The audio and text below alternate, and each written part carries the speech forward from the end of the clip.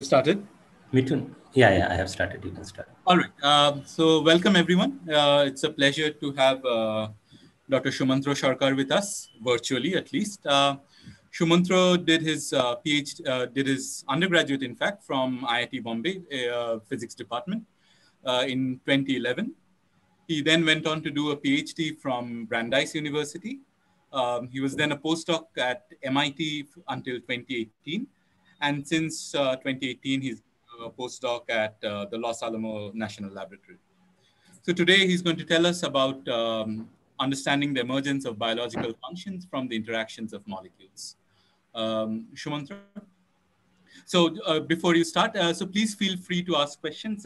Please raise your hand if you want to ask any questions, and I'll then ask Shumantra to answer appropriately. Okay. Thank you. Thank you very much, Mithun. And thank you very much for having me here. It's a pleasure to come back to where it all started. So I am interested in biological systems, and I'm not really interested. I'm actually fascinated by biological system because there is incredible amount of diversities that biological systems display, starting from macroscopic scales like humans, and nowadays you are seeing with the coronavirus and whatnot, and to the almost to the cellular scale. For example, when we look at a cell, we see that there is an amazing variety of behaviors. For example, in this GIF over at the left, we see a white blood cell chasing a bacteria and engulfing it. And as if it looks like as if actually someone with actually a sense is actually chasing that particular bacteria. And then also we have stem cells that, depending on some kind of external cues, changes their functionality, and changes starting from a stem cell, we can get different types of cells in our body. And finally, cells also reproduce, like starting from a single cell, you divide into two through mitosis, and you get two nearly identical types of nearly identical cells. And all of these qualities give cells a very lifelike nature. And as a result, cells have been called the units of life. And therefore, by studying how a cell functions, we can understand a lot about how life functions in general. So over the course of last 100 years or so, because of tremendous advances in molecular biology, what we have come to know is that all cells are made out of different chemicals, different nucleic acids such as DNA or RNA, proteins, carbohydrates, fats, small molecules, and what have you. The puzzle sort of is that we understand how all of these individual molecule functions, and we have an idea that when all of these molecules come together and interact with each other, they give rise to all of this macroscopic behavior. However, the problem or the question is we don't really have a clear understanding. So for example, starting from the microscopic interaction, we don't really know how to go to the macroscopic behavior and see if whether these two behavior are consistent with each other, or do we have to have a deeper understanding of our microscopic interactions. And this is the question that I will focus on in this talk. And in particular, I'll show you a couple of ways through which we can actually answer this question. So to do that, let's take a model system. So over here, we have the reproduction or the cell division, which have been studied in quite detail through biochemical assays and molecular biology techniques. And what we have understood is that there are hundreds of proteins that are involved in this whole process that gets turned on and turned off at different phases of the cell division process that gives rise to this very characteristic growth and then division into two behavior.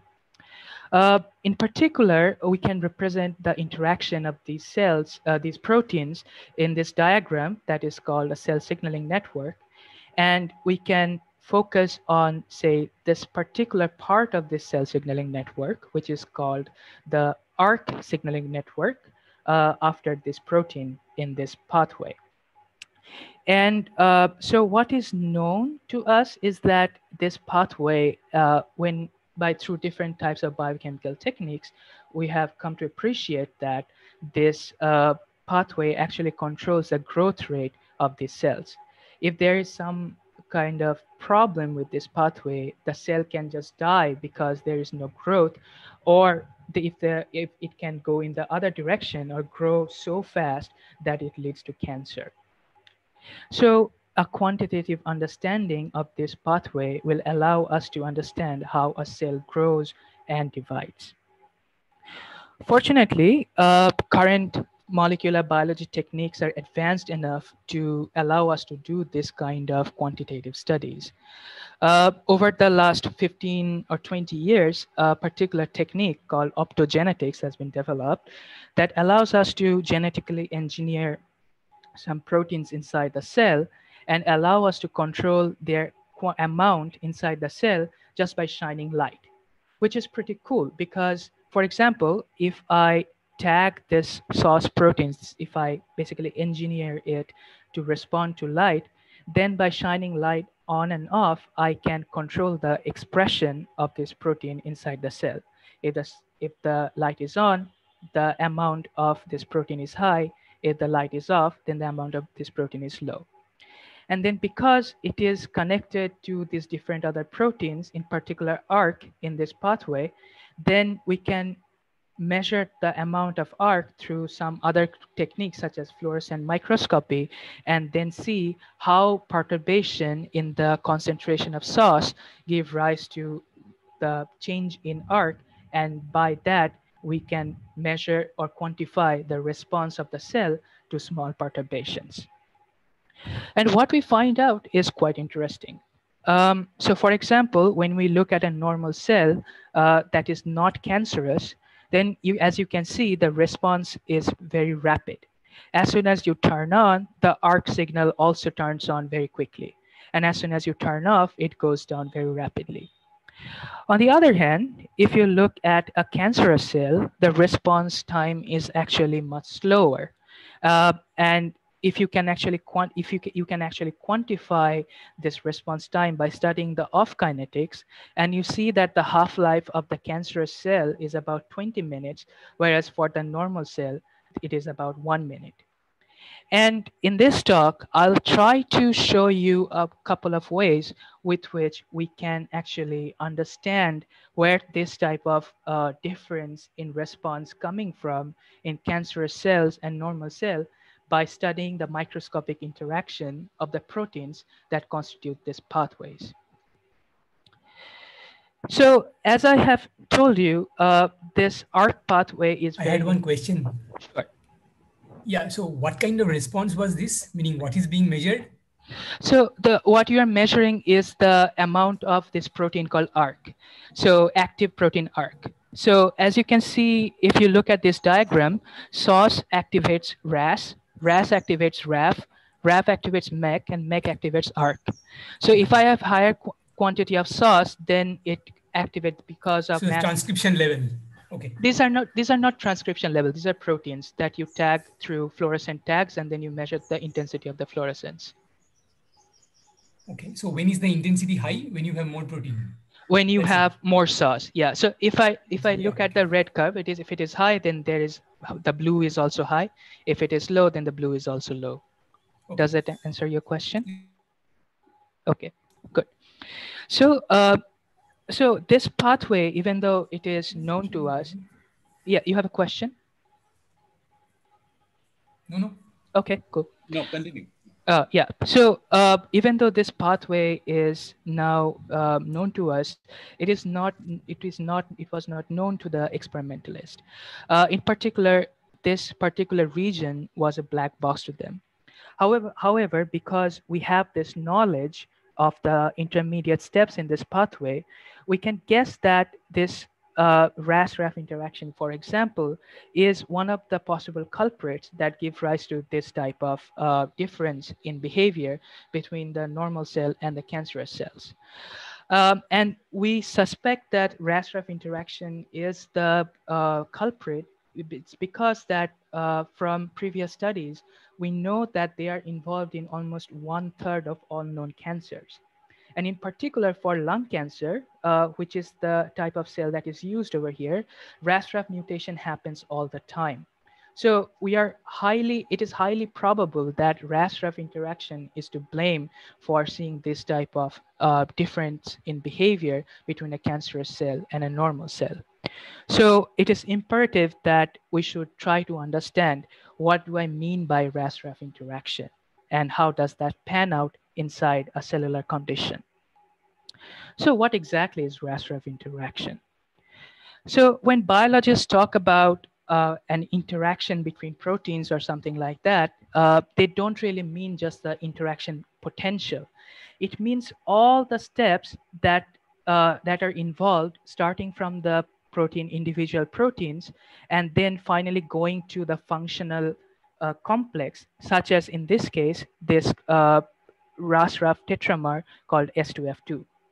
And the question about understanding RAS-RAF interaction is understanding all the steps that are involved in going from this two individual RAS and two individual RAF to this complex over here.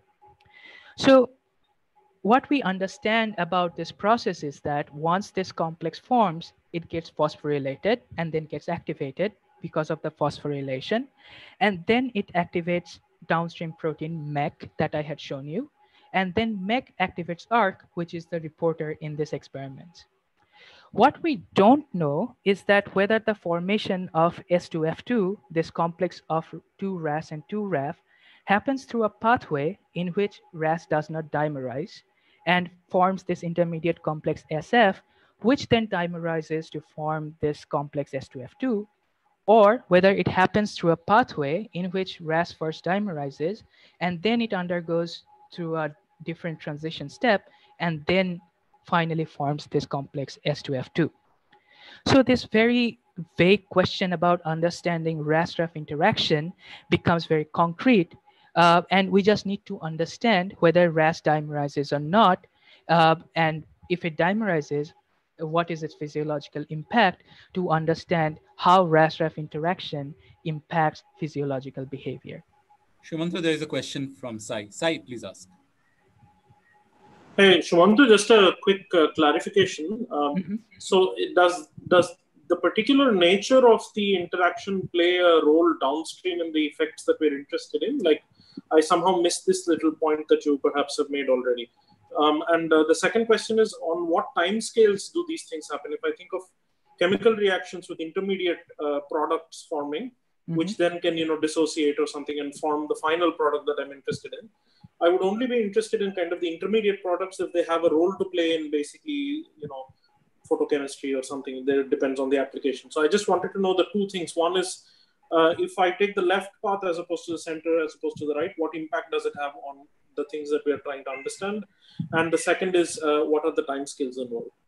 So those are precisely the questions that I'm going to answer in this talk. So if you just wait for a little bit, I'm going to come. Fair enough. Yeah, thank you. Okay. Thank you for the question. So like I said, finding whether RAS dimerizes or not becomes the central question of understanding RAS-RAF interaction.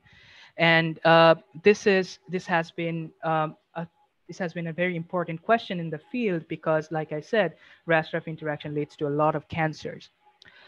So recently, there has been an experimental demonstration of RAS clustering by Steve Chu's group in Stanford, in which they use super resolution microscopy to probe this type of RAS-RAS association kinetics. And what they did was they used this molecule called DOX, which actually promotes RAS-RAS association, to show that when you increase the concentration of DOX, you tend to see two or more RAS in a cluster. And if its concentration is low, then you tend to see mostly single RAS in the cluster. So even though this experiment is a very good demonstration of RAS clustering, it is not a good demonstration of RAS dimerization. And the reason is the resolution of this experiment is 20 nanometers, whereas the RAS proteins, they are typically 2 to 3 nanometers in size. So at that resolution, you cannot really distinguish between two RAS that are actually forming a dimer or two RAS that are merely close by within 20 nanometer distance. So as a result, it is not clear whether RAS dimerizes or not. In fact, you can actually show this problem by taking a random point pattern like I have done over here at experimental concentration. And you can, by design, say that they do not form any dimer. So all the points over here are monomers. And when you look at them at the true resolution, you find that all of them are monomers as shown by these blue bars. However, when we look at the system at experimental resolution, we start seeing dimers, which is shown in the green bar, and even trimers, which is shown in the red bar. So what that tells us is that with this type of resolution, we cannot really trust the result which claims to show that there is RAS dimerization by this kind of super resolution microscopy. And we need more molecular, more high resolution techniques such as molecular simulation to understand and probe whether RAS actually dimerizes or not. The problem with such an approach is that RAS-RAF interaction occurs over multiple timescales in biologically relevant situation. You can actually make a very good estimate of this timescales by looking at the concentration of RAS and RAF in the cellular systems, which are typically 5 to 100 per micrometer square for RAS and 10 to 200 per micrometer cube or micrometer square, depending on where it is, for RAF. And at that concentration and with a diffusion coefficient of about 1 micrometer square per second, you can show that in two-dimensional systems, it is typically collisions between RAS and RAF happen almost once every millisecond to once every second, whereas once they collide, the interaction and complex formation happen within pico to nanosecond time scale. So there is this huge range in time scale that you need to incorporate in your molecular simulation technique in order to understand the RAS-RAF interaction in the biologically relevant condition. So unfortunately, you cannot do that using traditional all-atom simulation techniques. Because these are extremely high resolution techniques. So you can go to angstrom level spatial resolution and femtosecond level temporal resolution. And that gives you a very good estimate of the effective protein-protein interaction potential, as well as the diffusion coefficients of these proteins diffusing on, say, some type of cellular membrane. However, because of this extremely high resolution, using all-atom simulation, you cannot really go beyond microsecond timescales for almost all systems. And that leads us to a very interesting conundrum. Because on one hand, we have shown that using experimental techniques, we cannot really probe all of these molecular details of whether RAS dimerizes or not. And on the other hand, we have just shown that traditional molecular simulation cannot really probe this problem in biologically relevant timescale. So how do we bridge this huge gap and answer this question of whether RAS dimerizes or not? So traditional technique has been to measure the reaction rates from simulations and then use that in some kind of chemical kinetic model to predict long timescale kinetics. However, there are a couple of problems with such an approach. Number one is that, as I have shown in the last slide, reaction rates measured from all-atom simulations are not really representative of biological systems. And number two is to get to really long time scale, predict long time scale kinetics, chemical kinetic model in its traditional form completely eschews any spatial information.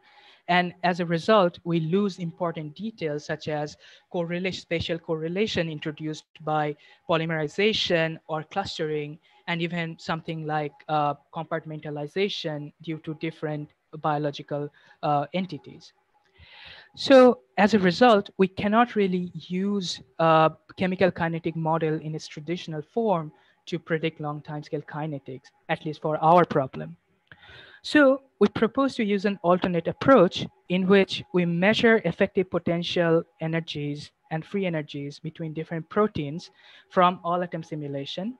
And we also measure diffusion coefficients from this type of simulations, which are extremely accurate, and then use that in some type of mesoscopic simulation technique to predict long timescale kinetics. And the particular mesoscopic simulation technique that we're going to use is called GFRD. And GFRD is unique because it can preserve the spatial correlation and can accurately get long timescale kinetics without losing important microscopic details. So let me give you a brief resume of Green's function reaction dynamics. So Green's function reaction dynamics has been developed over the last 10 years or so in the groups of Peter Rijn ten Wolde in Amsterdam. And the basic premise of this Green's function reaction dynamics is that biomolecular simulations, or rather biomolecular experiments in vitro systems, are extremely dilute, and the effective interaction between biomolecular systems is extremely short-ranged. So when you have these two assumptions, it allows you to group the molecular interactions or molecular dynamics propagation into two groups. Because of the diluteness, very few molecules are close to each other. And when they are close to each other, you propagate them using traditional molecular mechanics algorithms, such as all-atom simulation or Brownian dynamics, or any of the tremendous varieties that you have over there. And on the other hand, because of the diluteness, most of the molecules are actually far apart from each other, so that they are beyond the interaction range of each other. And with that condition, you can treat each of these molecules as independent particles and propagate them using the Green's function of their free diffusion, which is an event-driven algorithm.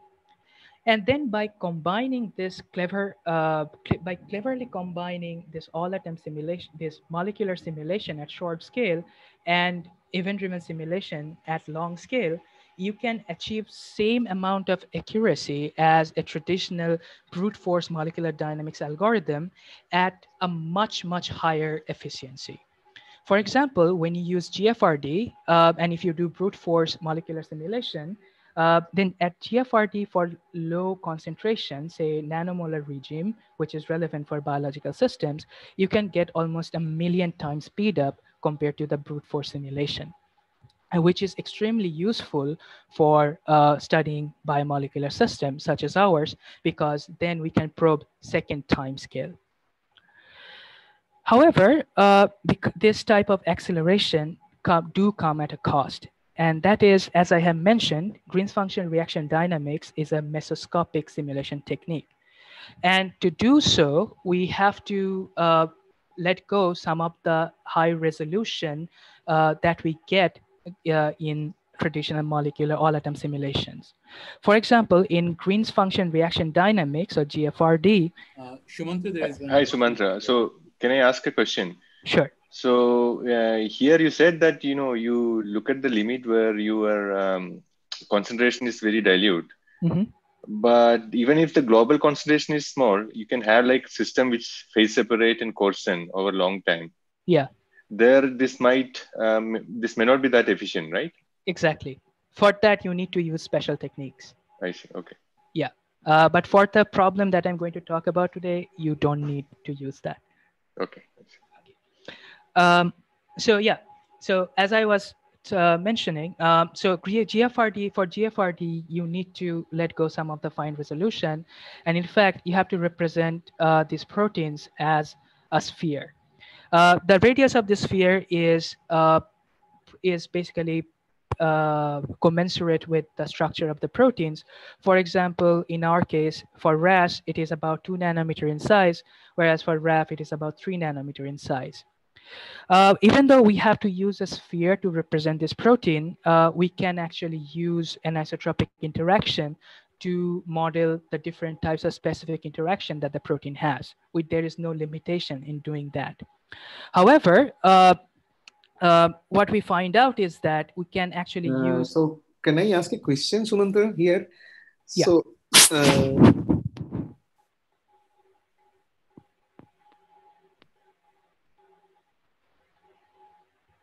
Hello. will attach to specific domains, right? So Dibyendu, you were lost. You cut off for the first half. Can you repeat the question? I'm saying that when you have all the microscopic details of the proteins, the idea is that there are sort of docking sites of one protein with respect to the other. When they come together, they attach. Yeah. Right now, when you have these spheres, how do you incorporate those things in the spheres? I mean, do you have regions or patches on the sphere which are particularly, have more affinity to each other than other regions of the sphere? Yes. So I'm not going to do that in this talk, but what we are doing right now is introducing patches. Like you may have heard of these things called patchy particles. So what we do is we are going to have small regions on the surface of the spheres, which will interact strongly with another small region in the other sphere. So through this type of anisotropic interaction, we can introduce this type of docking behavior and all of these things. Okay. And if I understand correctly, just a while back you were telling, so the diffusive part, you will do some sort of an event-driven algorithm, is it? Yes, that is right.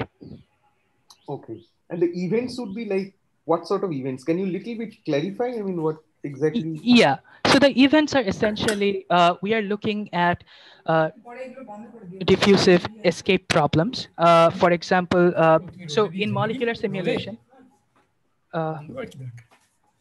So in molecular simulations, what most of the time is spent in actually propagating the particles from one place to another through diffusion. So what this event-driven simulation does is instead of diffusing this particle through molecular simulation, we are going to compute the next position where the particle will diffuse by computing the Green's function. Okay.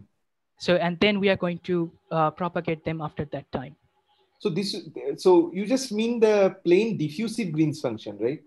Yes, exactly. Plain diffusive. Yeah. Okay. So when we can use this type of Green's function only when they are not interacting and far apart from each other. Okay, fine. Thank you. Yeah. So thank you for the question. So we don't, like I was telling that for this problem, we don't really have to use anisotropic interactions because, so there had been some measurements of the effective potential between RAS and RAF, and we found out that these interaction potentials are typically isotropic, and you can represent them quite well using Leonard-Jones, which is an attractive interaction, or WCA, which is an isotropic soft repulsive interaction. And this is what we are going to use when modeling with GFRD. In addition, we also need to define the intermediate steps going from the monomers to the final complex. In brute force molecular simulations, you do not really have to do that because the interaction and between the proteins takes care of that fact. However, we need to specify what are the intermediate steps in GFRD simulation. But we can do it very easily. For example, in this hypothesis where there is no RAS dimerization, we're going to represent the intermediate steps through this sort of reactions in which S plus F gives SF and SF plus SF gives you S2F2, where S is RAS, F is RAF. Similarly, for this pathway, we're going to represent it using this set of reactions. And in both pathways, we are going to represent the activation reaction using the same set of reactions.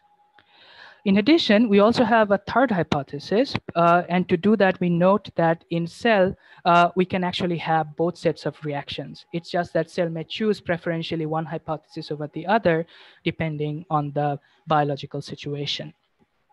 So we are going to study all of these three hypotheses using GFRD and try to understand what is the physiological consequences of these three different hypotheses. So let's take a look at how GFRD simulation occurs in practice. And we are simulating hypothesis 1 in which RAS does not dimerize.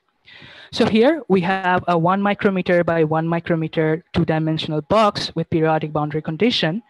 And the molecules, like I mentioned, are typically 2 to 3 nanometers in sizes. So they are actually this tiny dot at the center of this larger disk.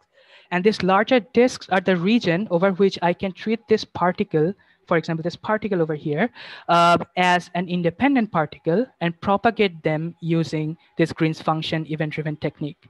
And at the end of this event-driven simulation, as you will see, the particle will propagate to the boundary, and this domain will get popped, and you will create a new domain until there is an interaction when we will propagate them using molecular mechanics, using Brownian dynamic simulation with a time step of 0.1 nanosecond.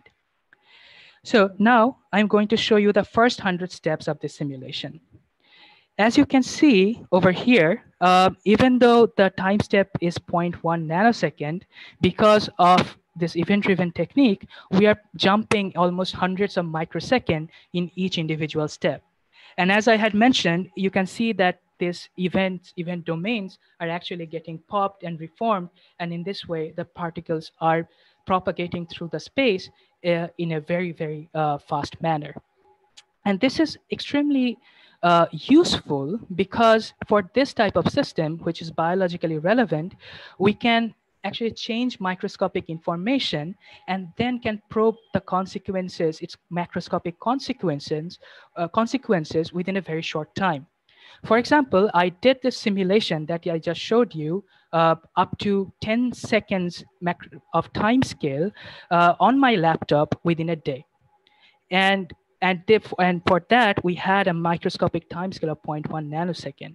So it gives you tremendous control over changing microscopic interaction, and at the same time allows you to probe its macroscopic consequences in very short amount of time. So therefore, now we can actually probe macroscopic physiological parameters such as activation timescale of S2F2, and by changing different types of microscopic quantities, such as the fact that whether RAS dimerizes or not, and we are going to do that by changing the protein concentrations of different proteins. And to do that, we run this set of experiments in which we control the RAF concentrations. We fix the RAF concentrations to these 3 values, and we change the RAS concentration. And in the absence of RAS dimerization, which is hypothesis 1, we find out that for all RAF concentrations, the activation time, which is plotted over here, actually decays with increasing RAS concentration. This is something that we expect because well, as the concentration of RAS is increasing, it leads to more collision, and more collision means more product formation, and more product formation, more S2F2 formation, more S2F2 formation means more activation. So that is kind of consistent with our expectation. However, for hypothesis 2 and 3, where we have RAS dimerization, we see a rather striking behavior. So at high concentration of RAF, we see behavior that is similar to hypothesis 1. However, at low RAF concentration, we see exactly the opposite behavior. In this case, the activation timescale, instead of decreasing with increasing RAS concentration, now actually increases with increasing RAS concentration. And that tells us that there must be some kind of fundamental processes that are happening in the presence of RAS dimerization that is giving rise to this type of anomalous behavior. And we found out that there is a very interesting behavior, and that happens due to resource limitation. And in particular, yeah. Sorry, Sumantra, could you go back one slide? Sure.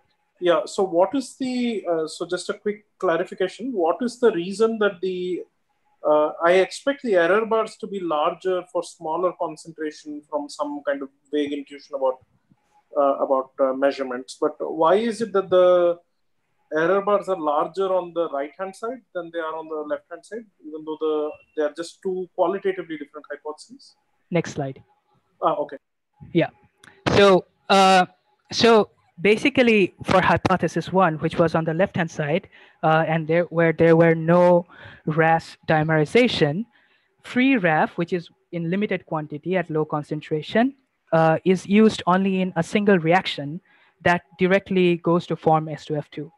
So when you measure the activation timescale, we see that there's the distribution of activation timescale, which is shown by the red scatter plot over here.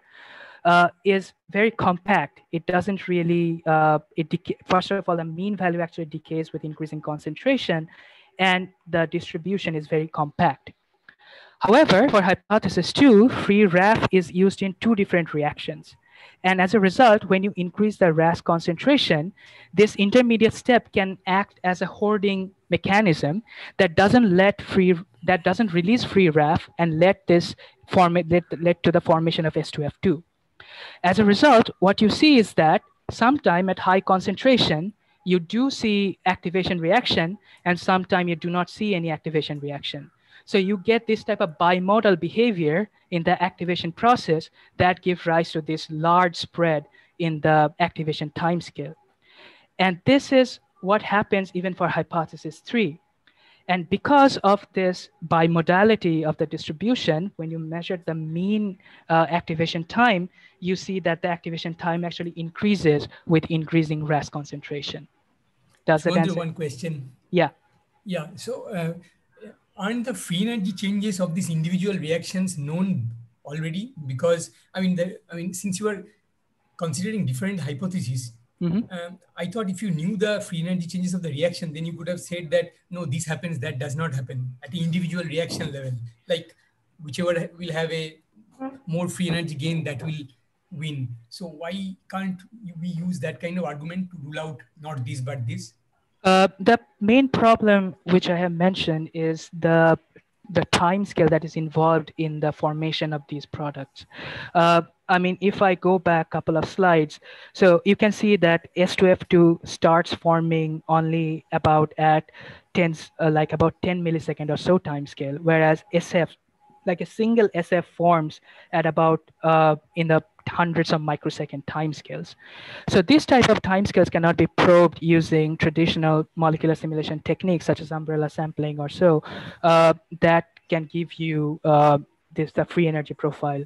So I mean, this type of studies cannot be done for biology. I mean experimentally. That if experimentally, the endothermic or exothermic, depending on those things. So the problem is these type of reactions so the only way we can probe the product formation is through so there is no calorimetric measurement for this type of biological systems, at least to the level that where you can probe individual reactions. I mean, I know that for chemical reactions, you can do that, but as far as I am aware that for cell signaling reactions, which occur extremely slowly compared to traditional chemical reactions, I don't think there is any calorimetric information, but this is something to be done later. So the cool thing is now that we have this idea that when we have RAS dimerization at low concentrations, we are going to get an increase in the activation time scale, which will delay downstream processes, presumably. And that allows us to make a very interesting hypothesis. In particular, we can now hypothesize rather, about the observation, the off kinetics that we had seen in the experiment. In particular, we hypothesize that in normal cells, the activation, the propagation of the signal happens through a pathway in which RAS does not dimerize, which at biologically relevant concentrations, which is over here, gives rise to very rapid response of the cells. On the other hand, in cancerous cells, it is possible that it happens because of the mutation of RAS, it tends to dimerize and it gives rise to different types of resource limited behavior that delays the off kinetics of these cancerous cells. But this is a hypothesis that needs to be probed using actual experiments. And in fact, we also need to be a bit more quantitative and show in more biologically relevant situation in which RAS and RAF interactions are regulated by many other proteins inside the cell. So can I ask a question, Sumantra? Yeah. See, in the cancerous cell, when something is observed that, the response is slow, one other hypothesis could have been that the RAS and the RAF themselves, these proteins have undergone some sort of, deformation or any sort. It is a disease cell, So these proteins themselves could have been, so is it known that the RAS and the RAF as such remains in their old sort of structural things, those are preserved. For example, other kinds of diseases, it is known, for example, proteins, they sort of coagulate and all kinds of things happen. So is it, I mean, yeah. those are, So it's a very interesting question. Right? Yeah. So what we know is that actually the opposite thing happens. Instead of RAS becoming RAS changing its conformation so that RAS-RAF interaction does not happen, it actually goes into a conformation in which it always stays active and binds to RAF. So that's why the puzzle remains as to why does, even though RAS is always active, why does it lead to a slowdown in the cancerous cell? Does that answer your question? Yeah. Thank you. Yeah.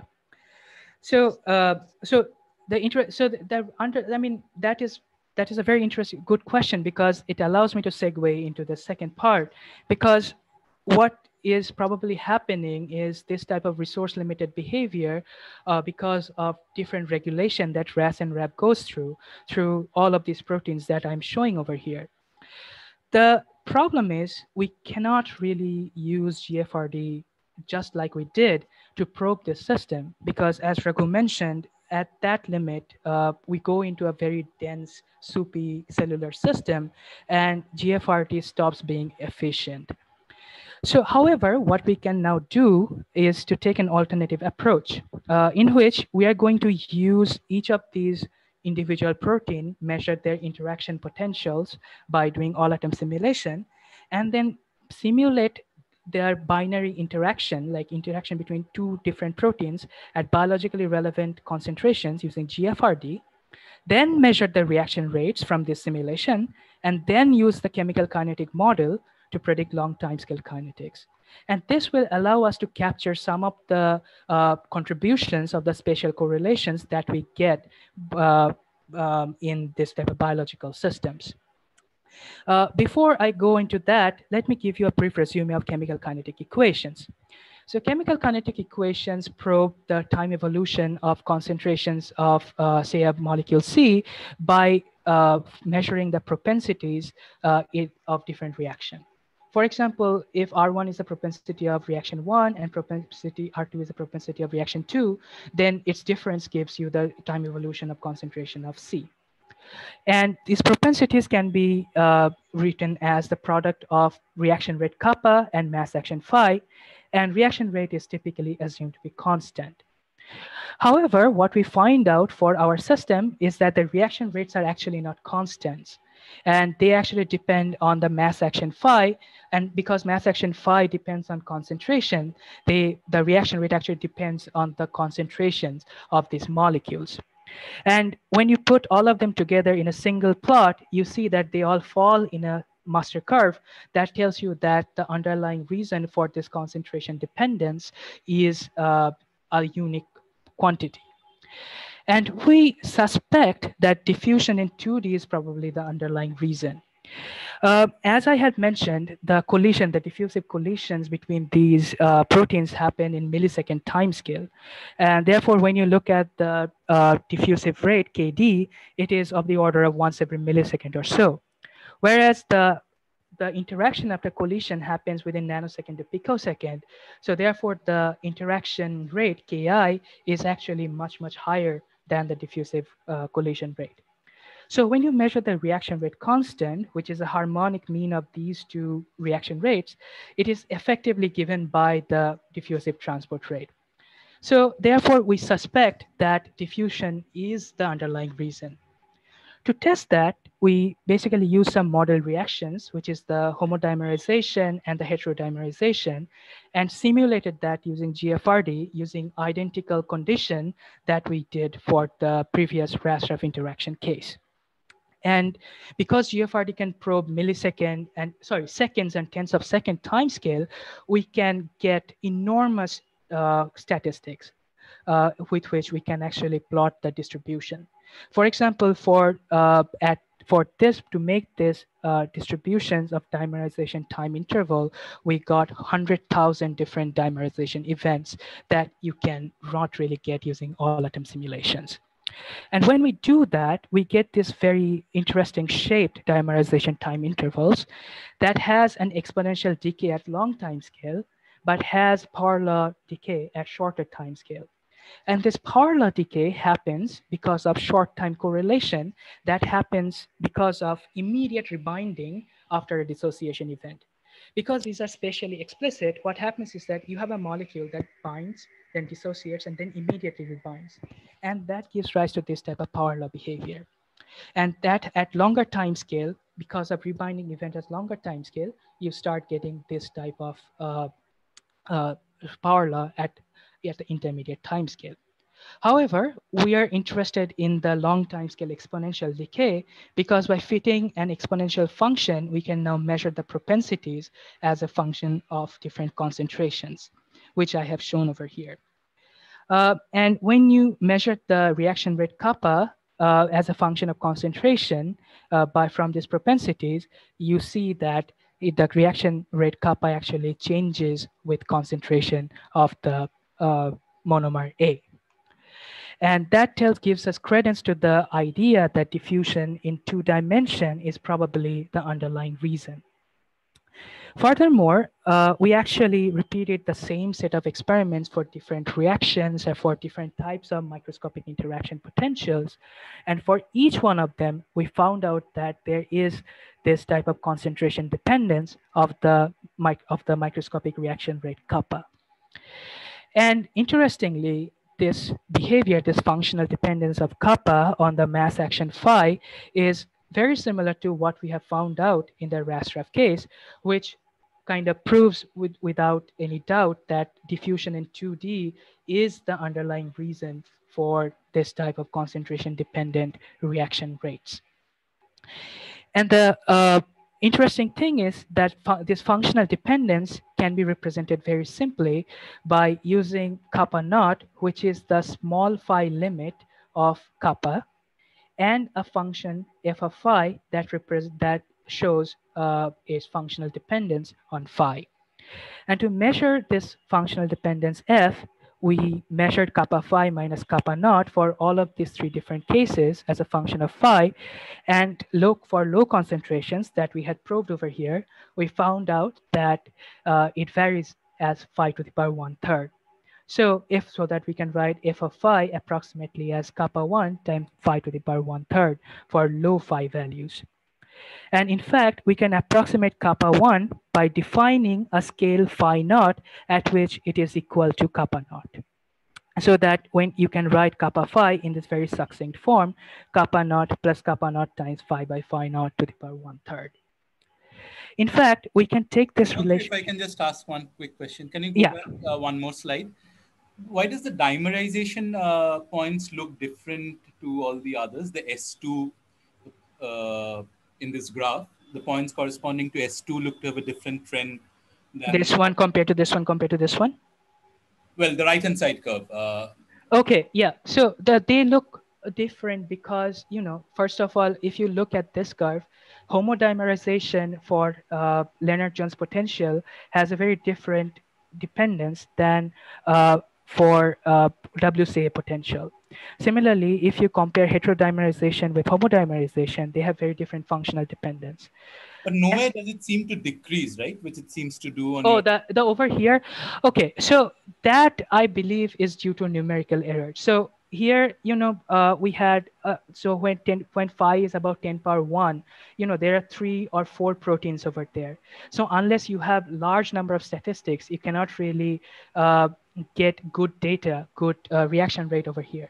Unfortunately, because we did tens of seconds of simulation for this complicated system, we did not have enough data, and that's why we have this kind of scatter over here. I see. Yeah. Thank you for the question. So where were we? So we basically had this approximate relationship for kappa of phi at small phi values. And now we can actually make an empirical relation that will extend it to larger phi values. To do that, we note that kappa of phi cannot increase indefinitely with the phi values, and it must saturate at some kappa max value, at a maximum value that we call kappa max. And in fact, using that postulate, we can write this empirical form, which you can test has same behavior at small phi values as this experimental relationship that we got from by fitting simulation data. And furthermore, you can actually see that when we use this empirical relationship for different curves, just by changing phi naught values, we can get an exact fit. And that tells us that this relationship probably holds for larger phi values, but we need to actually do more simulation to actually prove that. For the time being, we are going to use this empirical relationship as an hypothesis. One of the first thing that we are going to understand is how can we get kappa max. So kappa max can be gotten very easily by noting that when phi is much greater than phi naught, the diffusive transport rate is much higher than the intrinsic rate, so that the reaction rate is actually maxed. It actually maxes out at the reaction limited rate of Ki, which we can then use as kappa max. And once we have that, we can now use this empirical relationship to probe how it affects the reaction kinetics in biomolecular system. So this is something that we are going to do understand by studying the consequences of concentration dependent rate on a simple system such as Lotka-Volterra predator-prey dynamics. So Lotka-Volterra predator-prey dynamics consists of these three reactions in which you have an autocatalytic growth of the prey, a death of the predator Y, and only one single association reaction, which is the predation reaction, through which Y grows and forms 2Y.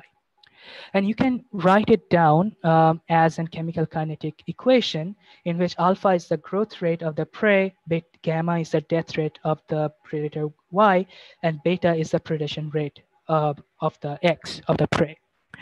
And if beta is concentration independent, as we have solved in many nonlinear dynamics course, we know that as a function of alpha and gamma, we always get oscillation in the steady state. Predator and prey concentration always oscillates. So that we are going to say that in the concentration independent case, we are always going to see robust oscillation. Now let's see what happens when we have concentration dependence. We are going to use our relationship, and in particular, we are going to use this approximate form, beta 1 times phi to the power delta, to do analytical perturbative analysis for small phi. And when we go through the same steps that you probably know and love, such as doing linear stability analysis of the chemical kinetic equation, finding the Jacobian through this analysis, and then finding the eigenvalues, we see that the concentration dependence do come into the eigenvalues. In particular, when there is no concentration dependence, such as delta is equal to 0, we get back what we had just shown, that is robust oscillation for all alpha and gamma values. However, when delta is not equal to 0, we see oscillation only when for alpha equal to gamma. That tells us that a behavior that was robust in the absence of concentration dependence can become fine-tuned when there is concentration dependence of the association reactions.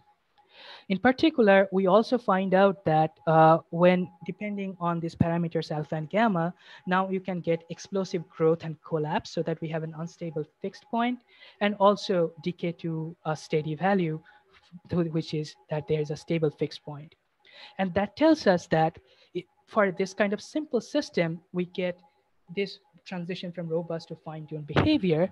And that implies that in more complicated cellular system, there may be more interesting changes from robust to fine-tuned behavior that will lead to very switch-like behavior in this kind of complicated scenarios that might also lead to this type of different kinetic behavior between cancerous or normal cells.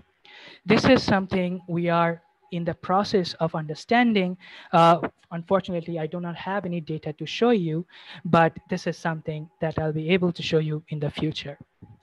With that, a couple of key takeaways from my talk.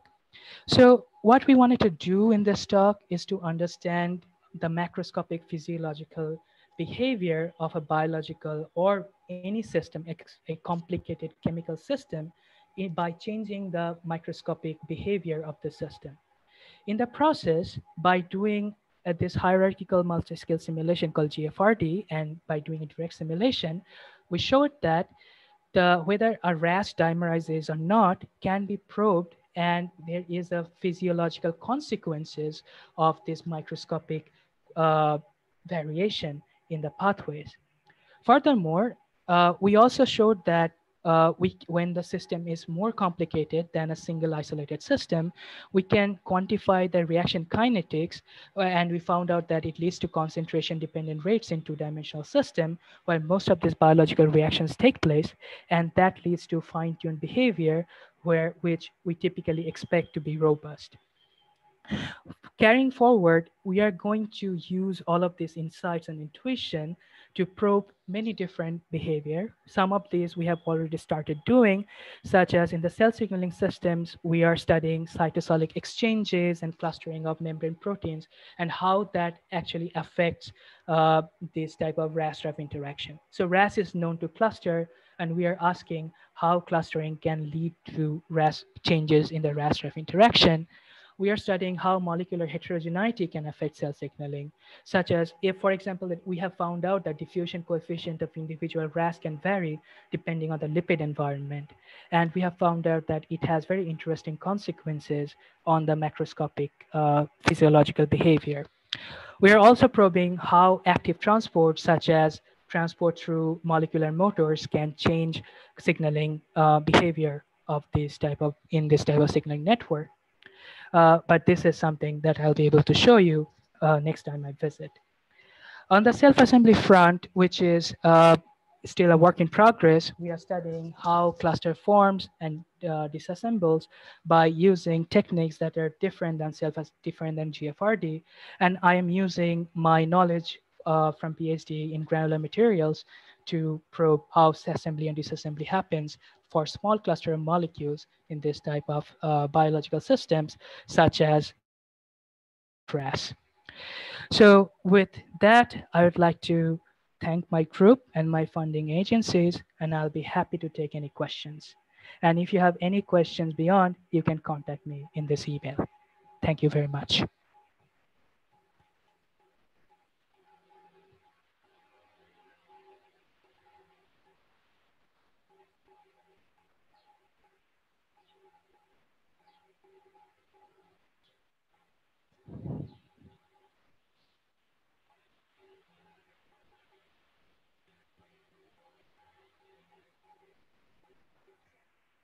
I can't hear you if you are saying anything.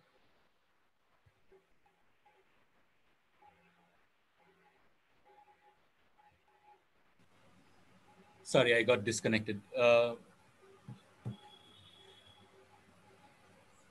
Is anyone asking? Okay, so Sumantra, I just had one question. So, you see, Dibendu had asked this about this structure, modification of structure leading to these different timescales. Is there any way to say that? Is there any way? And you're saying that no, that's not the reason, but this different mechanism that you're proposing. Is there any way to go back and confirm that this is because I don't know? There could be many other possibilities that could lead to this different timescale. So, is there a way to show that this is the second pathway that you are proposing that is causing this difference in the timescales? So one of the easiest and the direct way will be to actually change the microscopic hypothesis, right? So we can hypothesize that RAS is like, so before that, Dibendu asked, is there any specific docking-like mechanism? So, and for those systems, we can actually say that there is some kind of mechanism that does not let these docks to face each other, so that in the cancerous cell, it points away from the RAF docking position. And by changing that kind of microscopic properties, we can now test the consequences of how RAS-RAF interaction occurs at physiological timescales. I see. Okay. Anyone else? If not, I think we can thank Sumantra for a very nice seminar. So thank you, Sumantra.